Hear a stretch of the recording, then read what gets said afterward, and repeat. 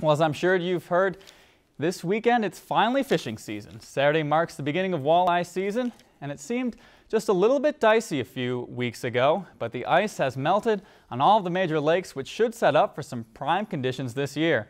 The Bemidji DNR says that they expect this year's class to be better than in the past, thanks to the late spring.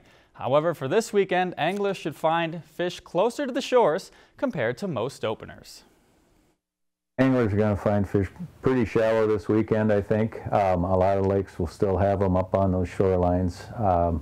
Depends a lot on, the water clarity and the amount of sunlight and stuff, how shallow they're going to be. But expect them to be shallower than a normal opener, I would expect.